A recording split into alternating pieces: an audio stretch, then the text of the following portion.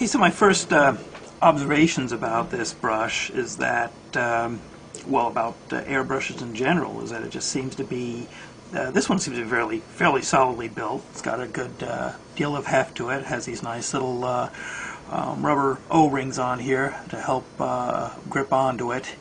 And another thing that's kind of surprised me is that airbrushes are, at least this design, are fairly simple creatures, not a lot of parts to them. And so what I'm going to go ahead and do is just show you how to take this apart. I mean, I don't think you're going to have to clean or give it a thorough, take it apart to clean it that often. I mean, I think for most of the time, just running some paint thinner through will be enough to clean it out. But you know, like anything, gunk can build up inside, and you'll need to take it apart. So let me show you how to do that in this video segment.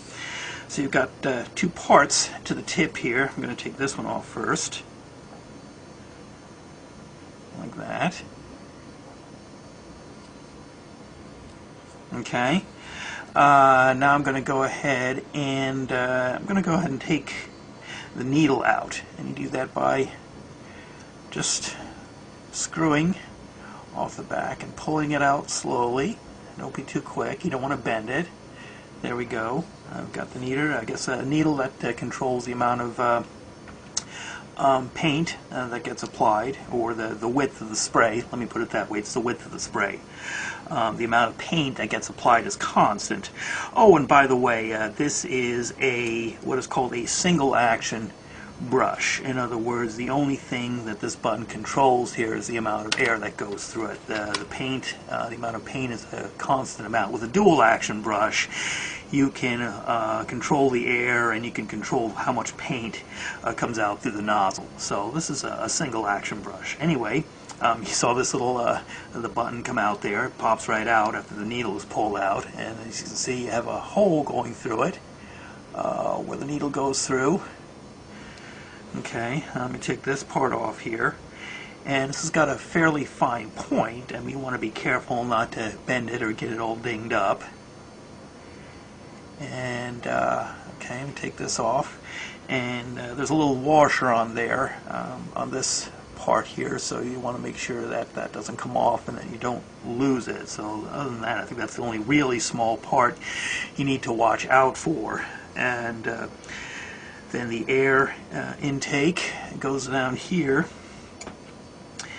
and that comes off, screws off like that.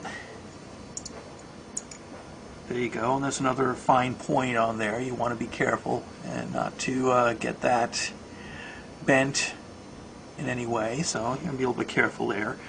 And then this part comes off.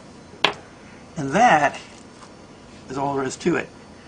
One thing I like about this is where the spring action is. It's all self-contained in this part, and I've seen pictures and diagrams of airbrush in which this part here is broken out into several different pieces. You'll have the spring, and you'll have a couple of washers, and you'll have this screw-on part here. And I guess I like the fact that this is all self-contained in one unit, so there's actually fewer parts to lose, so that's kind of cool.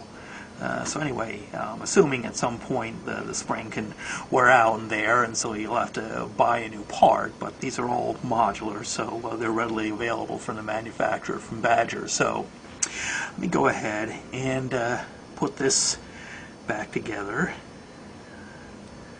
Put that in, like that.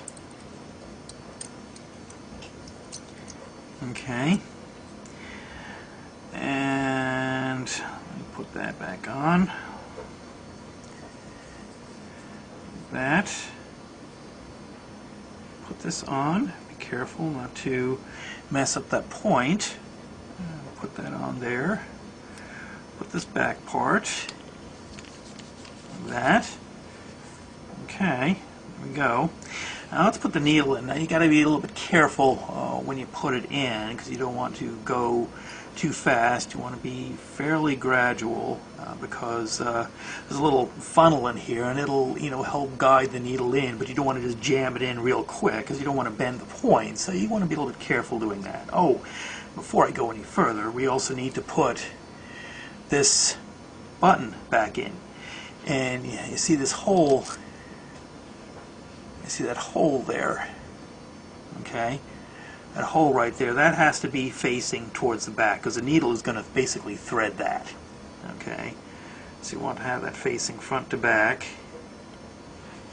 And it's designed so that, I don't think you can deliberately put this in wrong. Yeah, that's right. So it's designed so that, you know, you have no choice in how you put this button in. So put it in down all the way.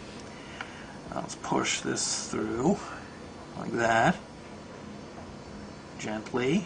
And feel a little bit of resistance as it goes through the front here. And